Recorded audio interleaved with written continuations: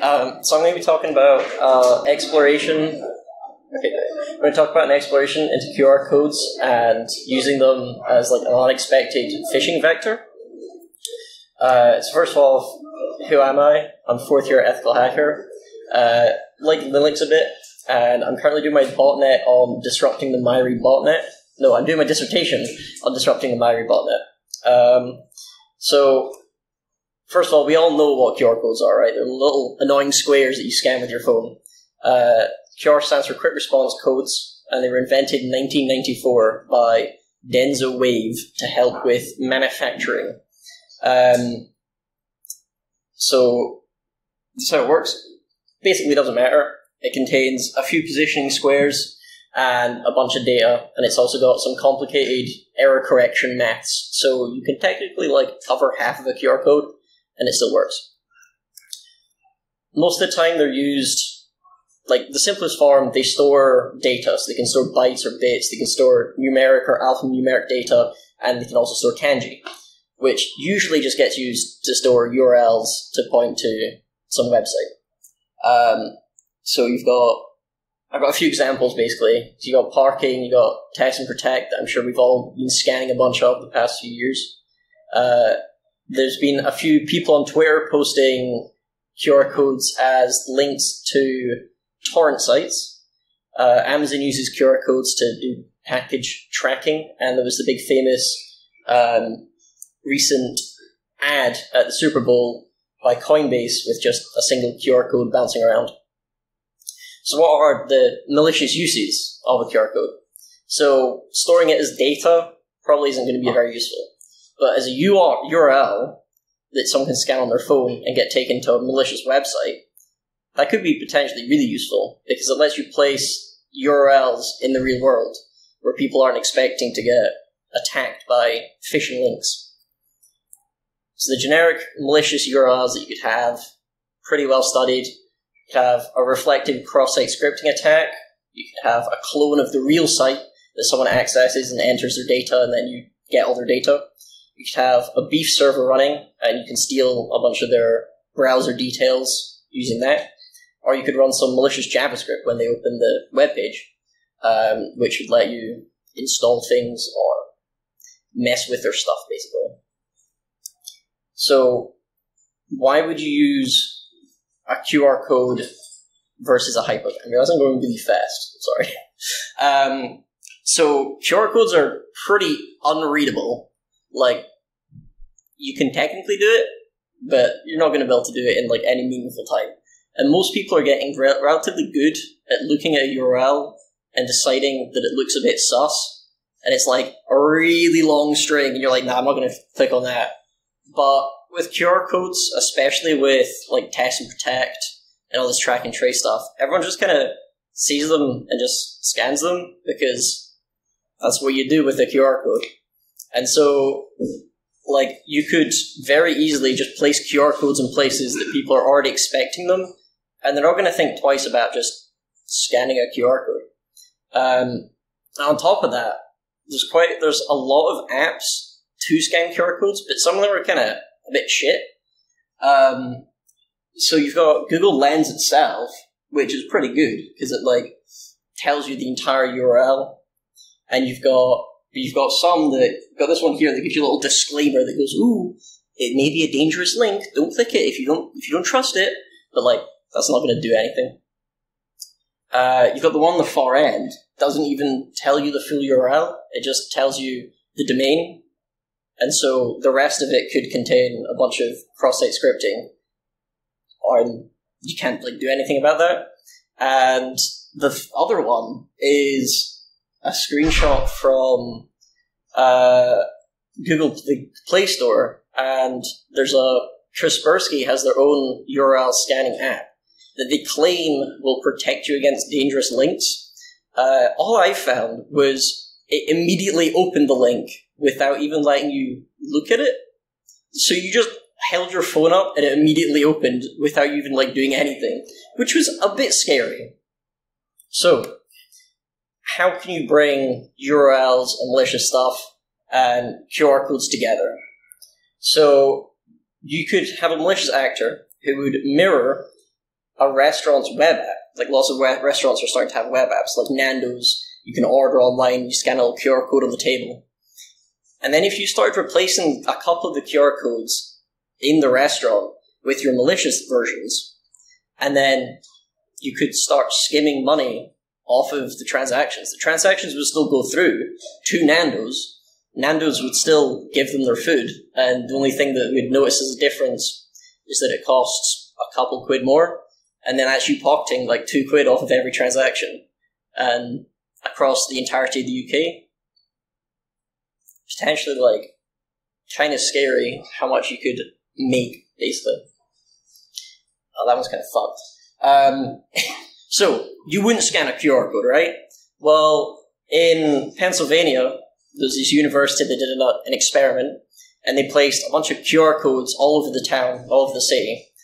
About 61% of those flyers got scanned, with about 225 hits. Can't really read it, but something like 60% of the QR codes that got scanned, like, it took you to a survey, and 60% of the responses just said that they did it because they were curious, not because they actually wanted any more information. They were just like, oh, what's this? And like 14% said that they did it for fun. And the next experiment they did is they had a bulletin board that they put a little surveillance camera next to it. This bit's all cut off. But they tracked people who like walked up and scanned the QR code but then didn't follow the link.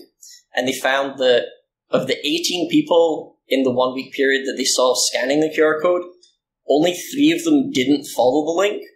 So, yeah, I had like 15 people reading the link and deciding that it was safe enough to follow and go look at whatever random things there are.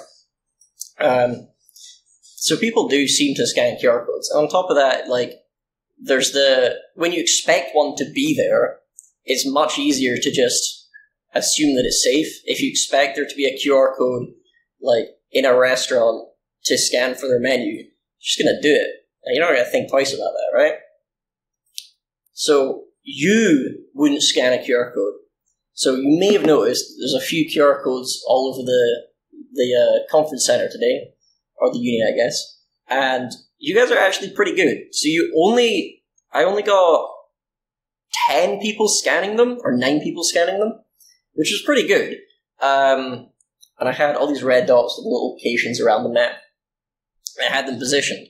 But I had 2 that looked like the test and protect, like little cutouts. I should have had a photo. I was stupid. And both of those got scanned 2 times on one of them and 3 times on the other. And that was in half a day, if that. And the actual test and protect site has you entering details, so you can start scraping like people's information relatively easily. I also had 3 relatively innocuous ones that are just the QR code and a security logo, and all in all, those ones got scanned like 4 times or something, I think. So yeah, people, like, even like you lot, like security professionals, just scan them for fun because you're curious as to what it is. So, what do we do to protect ourselves against like the potential for malicious QR codes that are gonna steal your shit?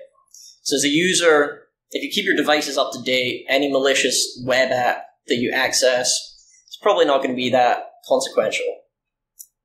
Don't just go around scanning all of them. As they say, curiosity killed the cat. So if it looks a bit suspicious, you don't really need to know. Like, it's a random QR code in the middle of nowhere. You don't need to scan everything. If you can do things physically, it's going to just be better the majority of the time, because you don't have to deal with accessing the weird online world. And on top of that, HTTPS is not enough. It just encrypts your data, and it's relatively easy for malicious websites to get HTTPS certification. So there's like not much that stops a hacker who has a certified, like who has a certificate for HTTPS, of just putting malicious shit there regardless. As security professionals, this is mainly going to target like mobile users. No one's going to lug their laptop around and try to scan a QR code like that, right? So on top of that, a lot of what would be pretty effective is mirrors or clones. So if you try to focus on making sure that your website is not susceptible to mirror or clone-based attacks, and you also keep your website secure against cross-site scripting or clickjacking, then you're already going pretty far. And on top of that, make sure you just don't have like random QR codes around your venue. Like if you're running a thing and there's a random QR code that you didn't put there yourself, probably doesn't need to be there. Like you don't need to place QR codes everywhere, right? So that was relatively a quick talk, but thank you for listening to my short ramble. If you want to ramble more, I'll be in the pub, basically. Yeah.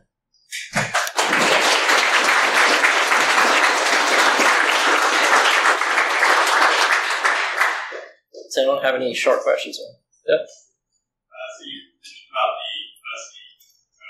you tried that with the malicious attempts. I've tried it against some malicious links, and it just opened them immediately. The links, I think the links were dead though, so the sites that they were accessing weren't like active. So maybe if the sites were active, it would have thrown something out, but it just immediately opens a browser, which is just kind of a bit not nice regardless. So you find other alternatives, That's the only one that I could find that advertised like checking. But again, like I don't know, Google Lens like works really well. I think they talked about some like adding some more security to it at some point, but I'm not sure if that fell through. But yeah, the main thing is just if you scan a link and it looks a bit weird, like the URL that I had, the official security URL was secure-t.co.uk, and the URL on my QR codes outside are just secure-t.uk. So, like, it's the same as regular phishing links. Just pay attention to what the link looks like, and if it looks a bit not right, you don't need to click on it. Yeah? So, currently, QR code authentication is on the rise. So you see it in the Switch, you see it in Firefox, Discord. In relation to your talk about looking where the endpoint is legitimate, how would you go about? Well, now we have to trust that that's safer doing it through the QR codes and putting a password in. How would you? What are your thoughts on that? Well, from my understanding, the authentication methods like that are usually like the QR code gets generated at use time and then is like no longer valid after it's used, I'm fairly certain. In which case it's relatively decent. Because that is, in those situations, I think the QR code is just being used to store like a key that's used as a one-time password, versus like a QR code that you'd leave out on a table for someone to scan, right? I'm not so sure.